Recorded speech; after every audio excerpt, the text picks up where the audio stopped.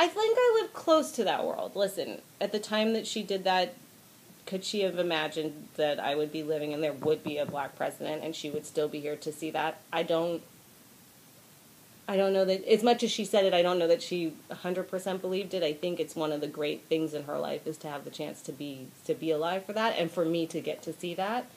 And I think, is it the world? I think it's close to the world, but I don't think it's quite there yet. There's just still, I think there's still pay inequity for women, and I think she's disappointed in that. I think that, also the discrimination we still see, all of these in Ferguson and all these things. It's just, I think we're not quite there yet, but we're on the road. We're on the road. Listen, I'm in a similar situation as my mom was in. I have a 9-month-old daughter, and I'm here in office, and I think about that, what the world I want, my daughter to grow up in.